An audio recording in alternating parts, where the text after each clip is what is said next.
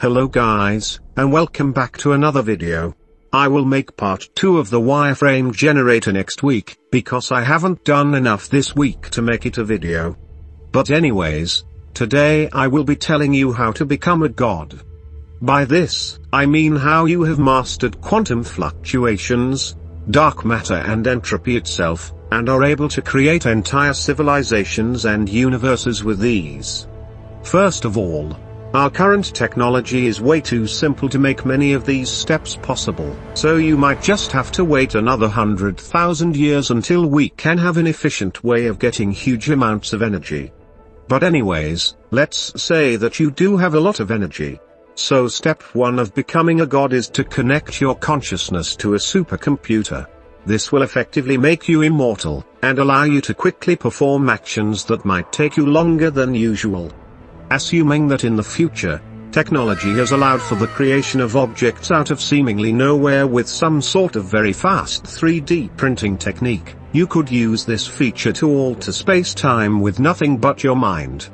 Of course, you can't call yourself a god if you aren't even the one with the powers. But sadly, we still have to make this realistic, and biological flesh is just not capable of doing such things. You will have to trash your object creator later, but for now, you can use it to your advantage. Create a massless warp drive, and an extremely powerful ray gun capable of firing rays at physics-breaking speeds. Of course, you would have to tell your supercomputer the designs in order for it to work. So in order to achieve that speed, you will first have to create a charged black hole, send your consciousness inside because you will obviously die, and then you will end up in another universe because apparently the white holes on the other side love making it easy for us to travel fast. Then, create another black hole, but this time much more powerful, that has the mass of at least 3 times less than the universe you came to. Make sure you compress all this mass into a single Planck length. Assuming that in your current universe, technology has increased to inter-universal travel, you could somehow gather the mass from one of them using some form of extremely powerful charged black hole. Then, make the white hole tiny so that all the matter coming out would collapse into black holes, which would combine together.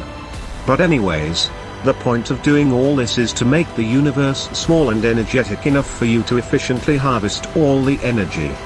Repeat this process many times. Since your consciousness is the one doing it, you can do it at any speed you want, only limited to the processing speed of the supercomputer it is contained in. Assuming that your ship was 20 meters, and you would fire for 1 second, then you would need around 3.14026600674 E plus 27 gigajoules. This is because if you get 2 to the 140th power of uranium atoms fuse into 2 139, and repeat this process until you end up with an atom of atomic number 10 E plus 42, then decrease the energy level from 7.07106782 E plus 14 to 1, a photon with a wavelength of the Planck length will be emitted. All the fusion would use up 19.6 giga-electron-volts for a single photon, and since your ray gun will be 20 meters in diameter, around 10 E plus 39 photons will have to be emitted per second. If you multiply them together, you will get 3.14026606740000006 E plus 21 gigajoules per second. But anyways, bring your 3 million watt battery and your ray gun onto your massless warp drive, then go all the way to the edge of the universe. This shouldn't take too long, because though your warp drive is small, it is still massless, so it will go extremely fast. Then, set your speed to exactly 3x the speed of light to keep up with the universe's expansion, then fire your gun into the 3-dimensional brain surrounding our universe. The tiny wavelength of the photons would break physics itself, and would probably be able to tear a hole through the brain. Once the hole has been made, drive your way through, but proceed with caution, because you have just entered pure nothingness. Since you are no longer restricted to the 3D brain, there are an unlimited number of dimensions you can now go in. Well, since I like to keep my videos short, I will have to make a part 2 yet again. In the next part, I will explain how you can control space-time, entropy, and fluctuations outside the brain. See you there.